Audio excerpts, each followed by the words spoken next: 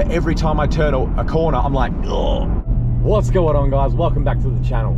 So a little subject has been coming up often. People ask me, it's come up in like one of the chats I'm in, about guard work.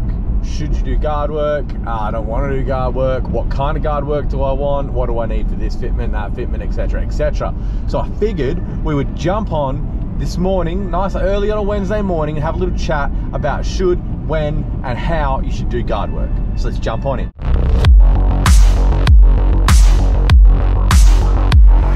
So, guard work, should you do it? Short version of this video, yeah, you should. See ya. All right, look, so in my opinion, yes, you should. Obviously, it comes down to scenario, just like a lot of things do.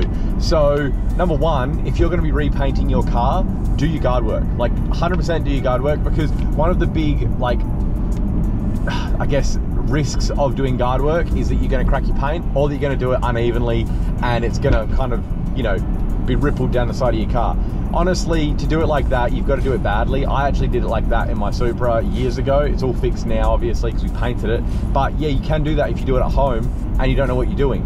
So if you're going to do it at home and get a guard roller and etc., like I did on the BMW, just watch a couple videos and you'll be able to figure out how to do it, all right? But if you're going to be doing paint work, if you're going to go and do a whole paint job, blah, blah, blah, yeah, do it. Because that risk of, oh, am I going to crack my paint? Who cares? You're about to paint the whole car. So get the guards done, get them rolled, get them perfect, get them as like aggressively as rolled as you can, and then paint the car. So in my head, you've kind of got, I guess, 4 stages of rolling or of guard work. So you've got, if that's the body of your car and that's the lip, you've got like factory, then you've got rolled, then you've got knife edged, then you've got knife edged and pumped, and then you've got cut, right? So you just cut the lip out completely, like in the back of the crown. Now, obviously, you've got like different variations for the different aggressiveness of what you want, and the whole reason behind it is what wheels can you fit. Now, I've given you guys the fender filler fitment for a couple of cars, and obviously I'm going to keep doing that with more, but the given like obvious rule is if you're rolling a lowered car and you have aggressive fitment and you don't have guard work, if you like turn, your wheel that's super close to your guard, if it's tucking a little bit, is going to come out and it could grab and peel that edge out, right?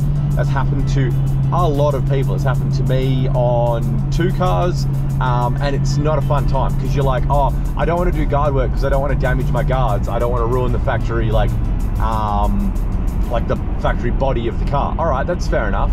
But then when you're rolling with fairly aggressive fitment, you turn your wheel, you hit a pothole or whatever, and you rip out, like you peel out your guard, you're like, oh, cool. So instead of just doing the work in the first place, I've gone and damaged my car. Now I have to go and spend the money to fix it. And once you've done that, once you've peeled it out, you're going to ruin your paint. There's no, oh, I hope I don't ruin my paint doing guard work. And if you give it to someone who's a professional and does it correctly and heats the paint and so on, and is, you know, slow with the process, doesn't try and like go from this to this in one bend, you should be fine. Like, you should be fine, right? But as soon as you crack your paint, you're stuffed, because the BMW had some cracked paint on the back left and the front left. Now, I knife edged the front of the BMW in maybe like 10 passes of the guard roller, and the only paint that cracked was the front little piece, about that much, because it was already cracked. Like, it just already had a crack there. So as soon as it's cracked, it's gonna crack, it's gonna be horrible. So my suggestion would be either, 1, if you're gonna paint the car, yes, get guard work. 2, if you're not gonna paint the car, but you do wanna run aggressive wheels and you don't wanna peel your guard out, go and get a professional who knows what they're doing to do it properly, heat it up, you know, be gentle, roll it out, that kind of stuff, because you're gonna save yourself like a world of pain of when you try and save the body, go through, peel it out, ruin the paint, and then you're like, ah. I mean, like, very rare cases you can peel it out and it doesn't crack the paint. Super rare cases. But even then, once you've peeled it out, it's not gonna go back looking factory, looking the way it did. So you may as well have just gone and rolled it in the first place, right? Now, there is like a train of thought of people that are like, oh, well, you know, why would I roll my guards? Like, it's perfectly good panel work. But why would you roll your guards? Or why would you put aftermarket wheels on? Why would you even buy a car like that you would modify? Why would you buy a nice car? Why wouldn't you just go and buy a Hyundai Excel and just drive that? Like, why, you know? So I do understand people that are like, no, I just want to leave the guards factory. Like, to be honest, bro, unless you're rolling in a Ferrari, who cares? Like, a lot of people, like, okay, so for example, let me give you a little scenario here. You go, whatever car you're looking at next, whatever car you really would love to have, think about going and getting it, right? You're gonna go and get it, and the things you're gonna look at are, you know, mechanical, Ks, has it been like serviced, blah, blah, blah. But then if you see that the car's sitting on some aggressive wheels, right? And you go, how does he fit those? You look in the guards and they're already rolled and they're not cracked paint, they're already done. This whole scenario doesn't exist because that person's gone and spent the money on a professional to do it, or learned and done it themselves well. You would go, oh, that's kind of cool. Like, I've already got the guards rolled. So it's not gonna increase value or hold value of your car by just not rolling your guards. You know, like what value are you holding? It doesn't like weaken your guards. It doesn't make anything worse. It just makes it better. Like, in all scenarios, well-rolled guards on a car is a much better scenario. In my opinion, they should be rolled from factory. Like, the BMW was actually kind of like that from factory, and I just snapped it up to knife edge because I hate the idea of, okay, so yeah, I hate the idea of turning my wheel when I'm lowered. I love the fitment, I love the offset, I love the height of my car, but every time I turn a corner, I'm like, ugh, kind of thing, because you're always worried you're going to peel out your guard because you've seen your mates do it, you've seen it happen on the internet, and it's always up here, am I going to do that? Is my offset, like, is my fitment that aggressive? Are my tires that fat? Like, you know, you might not be tucking all the time, but you might hit a little dip in the road and boom, peeled out. That's exactly what happened in the Supra. Turned, it was always fine, and then it hit a dip in the road, pulled it up too high, ripped it out. From that day, ruined, you know? So you got to go and get it fixed then. So if you can, yeah, go and get your fender work. I mean, I really, like, as much as I say I do understand people not doing fender work because they want to keep it factory, like, well, bro, keep everything factory. Don't put aftermarket wheels on, just leave it stock, you know? Like, what's the harm in a bit of a roll so that you can get something a bit more aggressive? Like, we all know aggressive wheels look sick. We're rolling crowns and stuff. Like, aggressive wheels on a crown look amazing. You know, so there's one of the boys, you might be watching this, he goes to my gym. I think he's got factory guards, and he's got really good fitment, especially for factory guards. It looks mint. And he's like, well, I'm not really going to do like guard work as far as I'm aware, because he doesn't really need to. He's not slammed per se, but it looks really good. But I guess he is running that risk of, if he does like go around a corner like fast-ish and hits a dip, maybe it's going to peel it out. You know, if he's on coilovers and it's really stiff, maybe not, but there's always that risk. If he like rolled him, he'd never have a drama. But I guarantee if he rolled him, he'd like go and chuck some spacers on and ride it even more aggressive, because you can, because it looks cool. And that's why we put wheels on the cars, because it looks cool. Like, I'm not putting wheels on my car just cause, like, it's because it looks cool. And the more aggressive, the cooler it looks. It's the whole point in doing this car stuff, isn't it? Because we think it's cool, we enjoy it. Yeah, all right, cool. So yeah, summary, yeah, do guard work, go and do it. When it comes to like cutting and stuff, I can understand people not wanting to do that, because then you've got to do things like rust prevention, and like if you are going to be cutting to like there, you're still running that risk of your tire grabbing it. You know, that's why, unless you're cutting the whole lip off, I would suggest a roll, because that, like, okay, so for example, the BMW's lip was actually like that.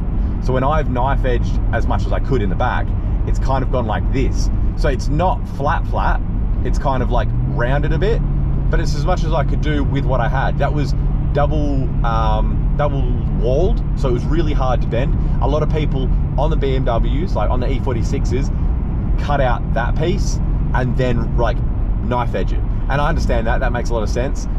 but from what I've done, I should be able to fit something pretty aggressive on there and I won't have any issues, which is the whole point in rolling guards, to avoid issues.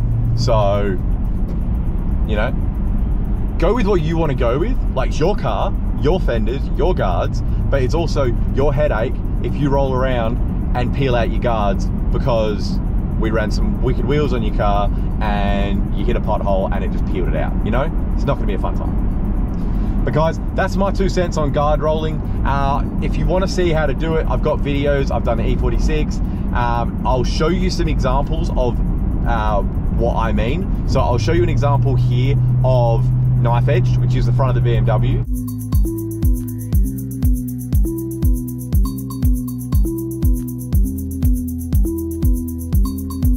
I'll show you an example of rolled, which is the rear of the BMW.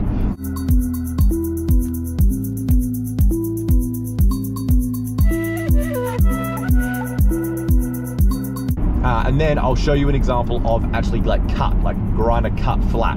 And then like that's on the back of the crown.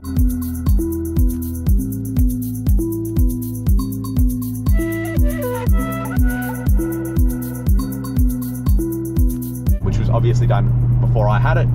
Super stoked it was done, and when it was done and I went and bought it, I was like, awesome, that's something I don't have to worry about. So, you know, there's a lot of factors into it, and if you just don't want to do them and you want to run kind of like weaker offset, that's your call. Like, you know, your car, cool, whatever. But you do run the risk of, if you are driving low, you're going to peel out your fender. And if you think that you're not, well, give it 6 months and then come back to me and you'll be like, I peeled out my fender. And I'll be like, sweet, now you've got to go and fix your paint and roll your fenders so that it doesn't happen again. Hopefully this gives you a bit of insight as to where my mind's at and things that I have dealt with in the past. I'm an old boy now. Like, I've done things like run slammed cars on, okay, just side note, I ran a slammed car on factory wheels and peeled the guard out. That was fun. Didn't even have cool fitment and I still peeled the guard out. Like, what? Just from lowering the car. So if you're even just lowering, I would recommend guard work. It's amazing. Like, it genuinely is amazing. When your guard's like that, your tire can rub against it, nothing's gonna happen. It's Gucci, you're all good, right? But like I said, yeah, my 2 cents on the subject. Now you can see kind of where I'm at. If you don't want to do it, don't do it. If you want to do it, do it. If you're going to get someone to do it, make sure they're a professional and they're going to do it correctly, because you don't want just Joe Blow down the corner with a, you know, guard roller and he's just going to reef it on it and then break your paint. So you want to heat it up. You want to do it slowly. If you're doing it yourself and you are heating it up, do it very slowly. Do it on a hot day. Don't do it on a cold day because it takes way longer. Obviously, the heat of the day will keep the heat in the paint, so on and so forth.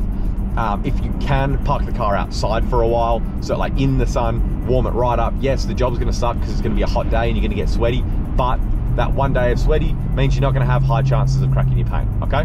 Now, I am sorry if the camera has been bouncing around. I don't have my mount, so you guys are sitting on my dash. I'm surprised at how kind of still it's been. But I hope you guys have liked the video. If you like the video, and please hit that sub button, because we are 111 subs from this morning away from 2,000. I really want to hit it before Christmas, but I mean, I've only got like 19, 18 days before Christmas. That is a big number to jump in 18 days for me, but I would love it if we could. And if you're one of the 85% of people that watch my videos and aren't subbed to the channel, it's all good. You can just click that button, you'll be subbed. It's free, it doesn't hurt anybody, just makes me happy, you know? All right, guys, I'll see y'all in the next one. See you guys.